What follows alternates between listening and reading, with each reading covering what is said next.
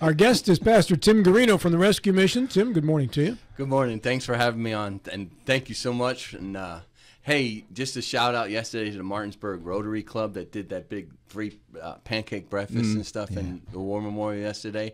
I didn't get a chance to go, but I heard a lot of people showed up, and they do a wonderful job every year out there. They do.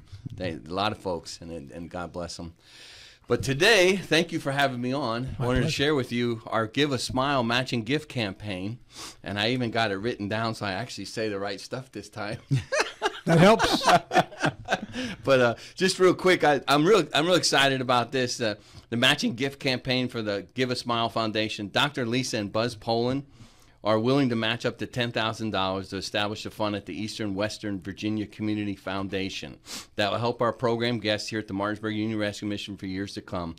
What a great opportunity to make a difference in transforming lives in a meaningful way. This will help us start the fund with a sizable amount to get relief to the many who need dental work here at the mission.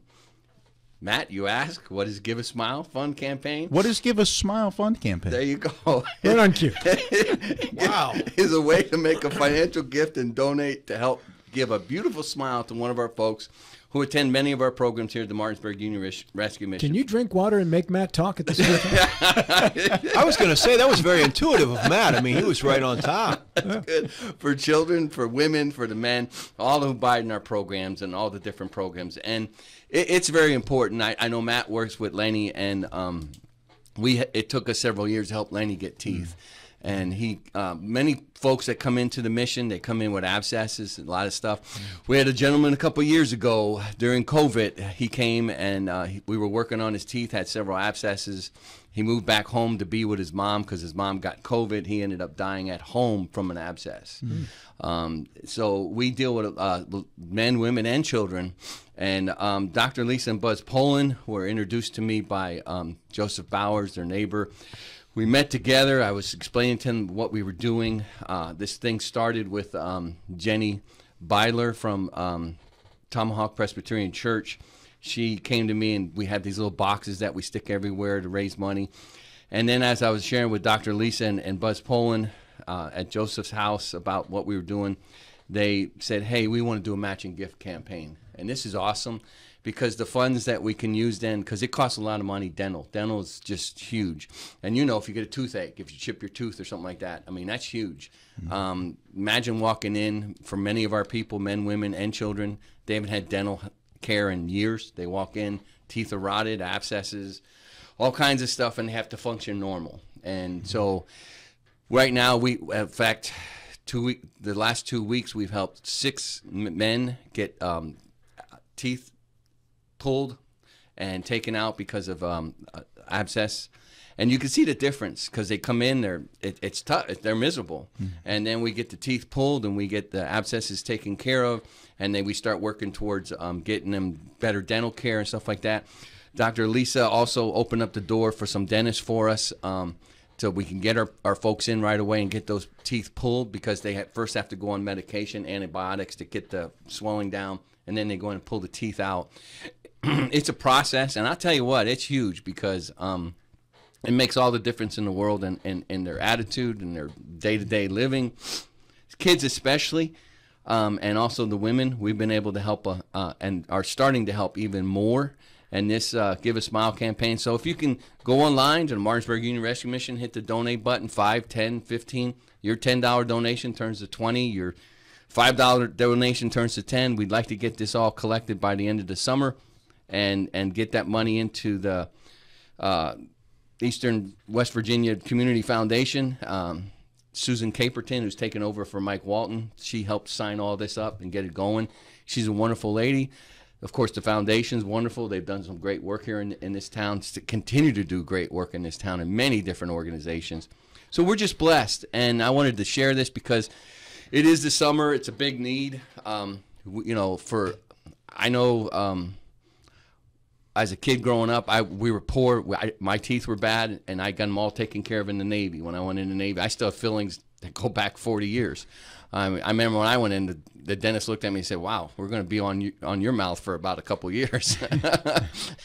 But, you know, growing up poor, those kind of things your parents don't have money for.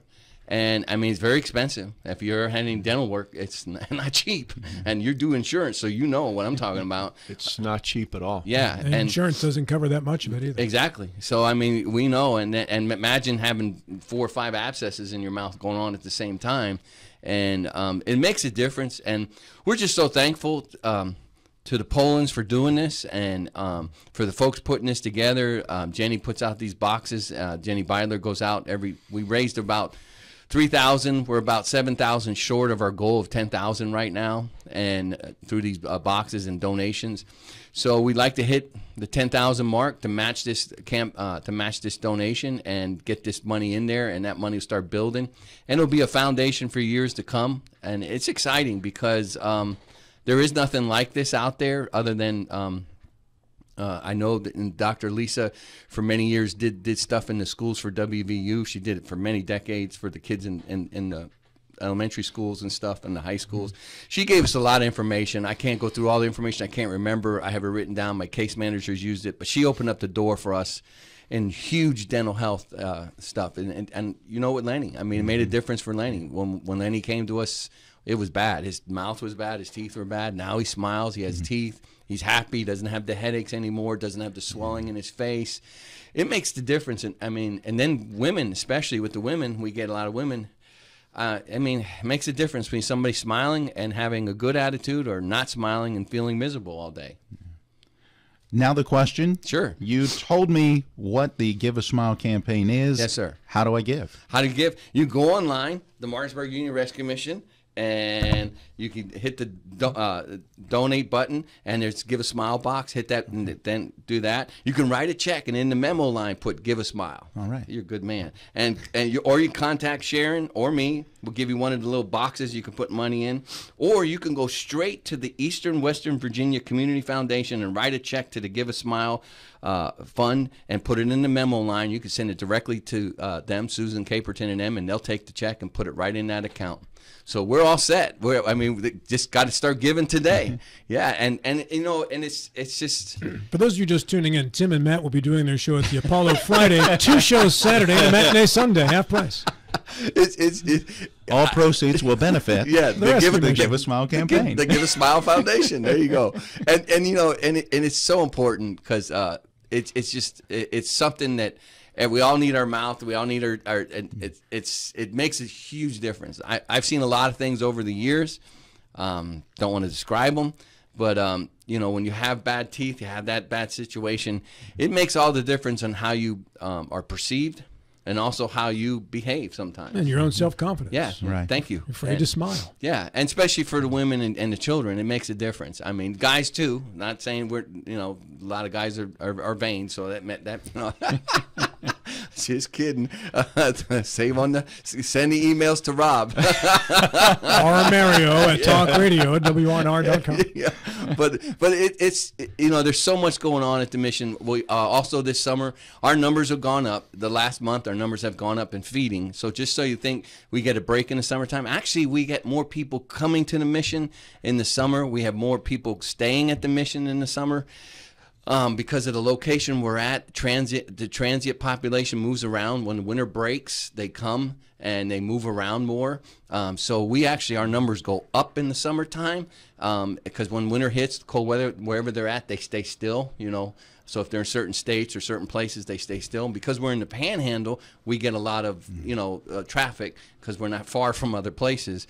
So our numbers go up. We have a lot of men staying with us. I think we're about 116 every night. Our Haven House, the transitional family, is full. The women's shelter's full, and then the men's shelter, I think we're at 70-something. I can't remember. So we're housing about every night about 115, 116 people, and we're feeding, housing, clothing, doing all that every night. So we're busy in the summertime. We really don't get a break. A lot of people think, oh, you get a break, and then plus school's closed. So we get more attendance in the sense of our evening meals and our weekend meals and our holiday meals. More people come to us to be fed. on the weekends and the holidays and stuff like that.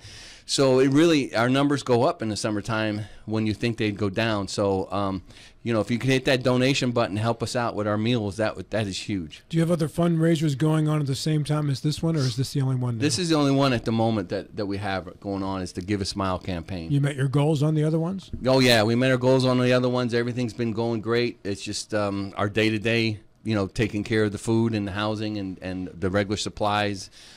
We put that in Facebook, like if we need towels or paper towels or toilet paper, all that stuff's on Facebook, and people come through, and they're wonderful. Have you had some large money donors, Tim, or are most of these been small donations? Most of it's been small donations. Because you've had some pretty lofty fundraising goals. Yeah, and we met every one of them, and that's the neat thing about the mission, is that everybody participates from all backgrounds, from all everything, and they meet our goals. They meet and it's just these guys have been there. It's like I invite people to come to the mission to see us. We're very transparent. You see what we do every day. You get to meet the people. There's a lot that goes on at the mission. When people come and take a tour, I had a chance to tour Lieutenant Colonel from the Air Force the other day. Came through the mission, Air Guard, and Ron Faith is his name, chaplain there, and he just, you know, it's amazed. He loved it. He got to see all the people. Some of them even knew as he walked through and saw it, and we gave him a tour of everything. They're gonna try to bring a group of guys and gals out to do some work at the mission, a day serving. We got a whole bunch of people coming in the summertime. They bring their groups, they bring their businesses. We set them up. We do all kinds of stuff, and the people are amazed when they come and see the activity and how busy it is, and all the stuff that's going on. Can I speak to that? Go Because ahead. I went through, you took me and Michelle through. Yeah.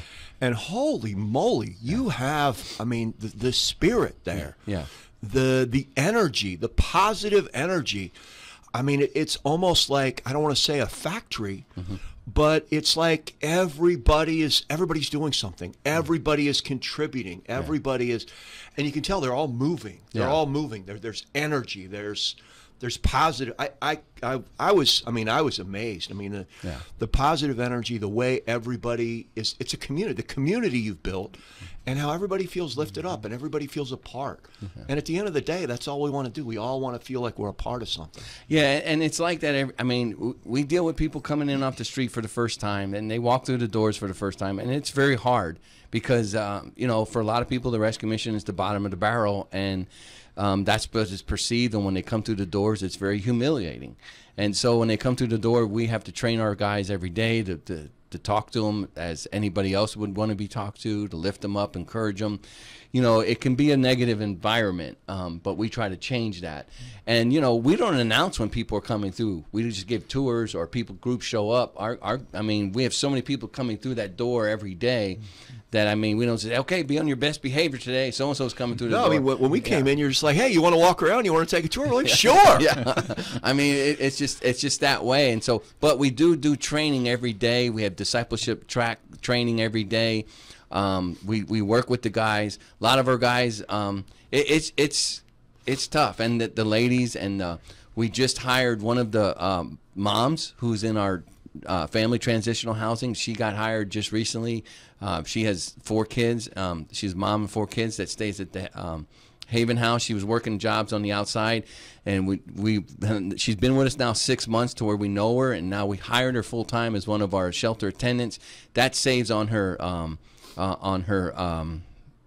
babysitting, whatever you call it, childcare, daycare. I mean, she was almost working to pay her daycare, and you know, it was so much. And so now she gets to work inside the building that she's in with the kids. She gets to save money, and that way we're able to get ahead. I mean, so we hire from within. When we have open positions, we hire from within.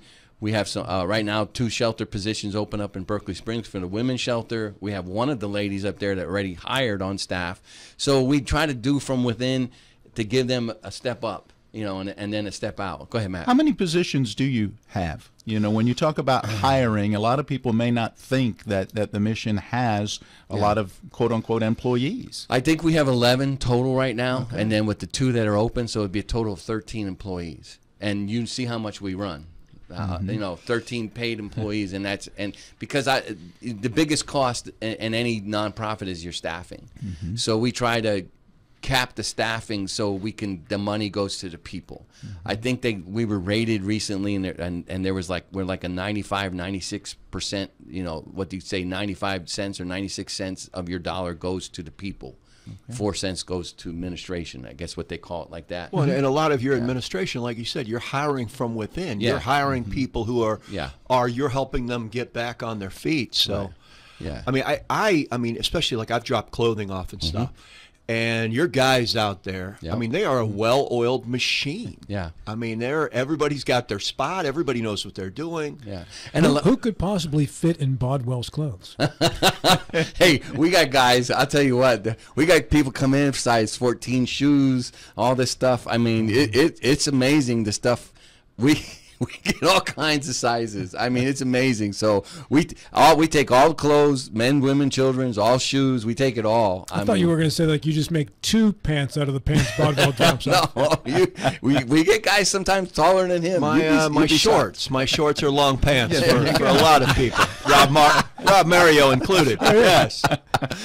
What's your inseam, John? Somewhere between 36 and maybe a little bit more. That's not terrible. No. That's not that much longer than the average human But being. then you've got the 37, 38-inch arms. Yeah. I mean, it's tough. I mean, it's tough for me to find clothes. It's like you walk by a place that just has regular clothes or a gift shop or something. It's like I can't go in there because they don't have extra longs. There's nothing for me unless I want to wear a belly shirt. Nobody wants to look at my belly. Holy crap! Give me another Pop-Tart and some Oreos.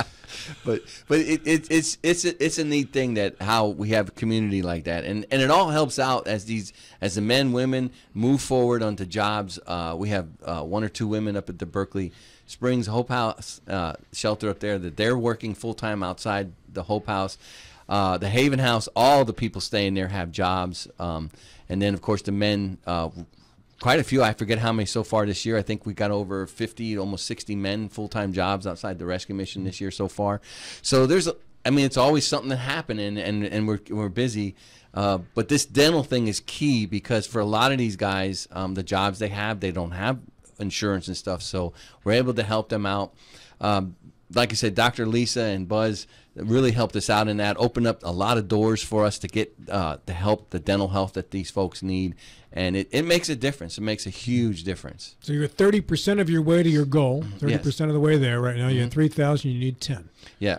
So we need somebody to step up and or many to step up and help us out get that goal of $10,000. And we, like I said, from your $5 turns into $10. Every dollar is double. It's matched, so up to $10,000. So we're excited. I believe we're going to get it. This community has always been behind us, stepped up behind us. It's a great community. We thank God for this community and thank God for all the help that they give us. We're blessed, and now that the streets are closed around us, the city closed the streets. Can't get there from here, right? Yeah, we kind of open up the signs a little bigger, and for people, we're open. So by the way, just so you know, we're open. We're not closed. You just got to come through the signs, and it says thorough traffic, not traffic to the mission. We took a hit. We financially took a hit from this, and we're praying that the Lord will cover it all. When does that reopen? Do you know? Wow. I have no idea. I didn't even know they were going to close it until the day I showed up, and then I was told it was on Facebook. But I don't spend a whole lot of time on Facebook. Whatever the date is, you add months on top of that because construction always takes longer than people think it will. It was kind of cool though yesterday, being a holiday, all the kids riding bikes, right out in front of the mission was really cool. Yeah. How is the housing project across the street from you going to affect the mission in any way at all? Oh no. In fact, it's going to better us. I mean, I think it's making it better. I'm excited for it. I've met with Mr. Tom Dickey. I met with him a couple times. The guy that oversees the whole thing and owner of it. I think it's great. I've met with Mayor Knowles about it a couple times. I think it's awesome.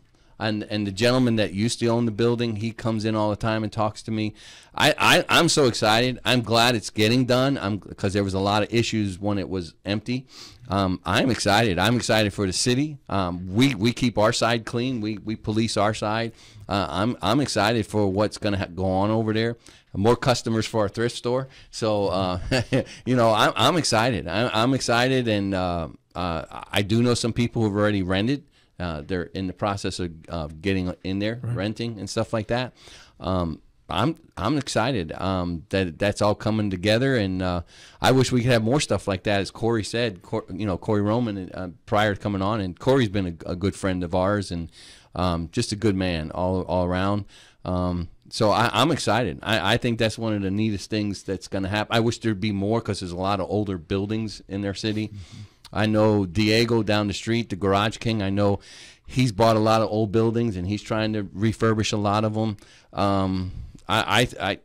That's what we need. We need more stuff like that. I mean, we just did a 1.5 million building, our the Haven House and that we're across the street, and then our main rescue mission, the brick building, that was almost like $3 million. I mean, we're bringing up the neighborhood. We're not bringing the neighborhood down. No, so, you're definitely not bringing the neighborhood down. So I mean, I'm all for that kind of stuff. I think it's awesome. How long had that building sat vacant? Oh, at least 5 decades, at least. Yeah, I think it was vacant when I started here in January of 1990.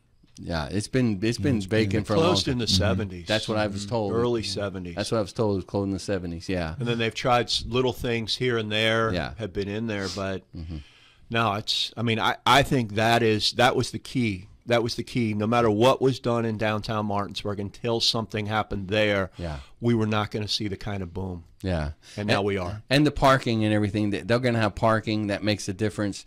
So I'm excited. I support what the city's doing. The police department has been very good to us. They help us out in a lot of ways. Sometimes we have people that want to loiter and stuff. They come right away and move them on. I'm like Corey was saying, I love the city of Martinsburg. I love what goes on there. Everybody's cooperative. Everybody works together. We do a lot of projects downtown Martinsburg.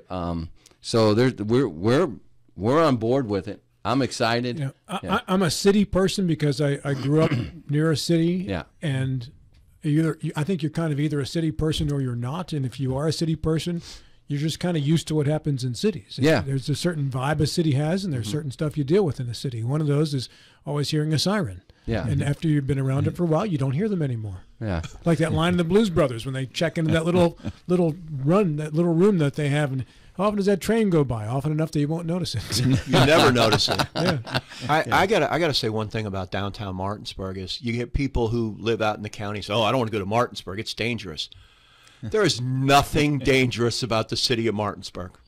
It is so well policed, so well taken care of, that I mean, more people need to spend more time in downtown Martinsburg visiting the rescue missions, wonderful thrift shop, visiting all the stores, visiting the restaurants.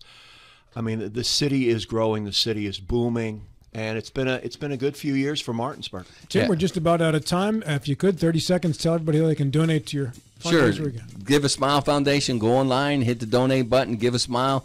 You write in your check in the memo line, give a smile donation today. God bless you guys, and thank you so much for having us on. Tim, thanks for coming in. Always great to see you. Thank you. Good to see you, Tim. 9:02.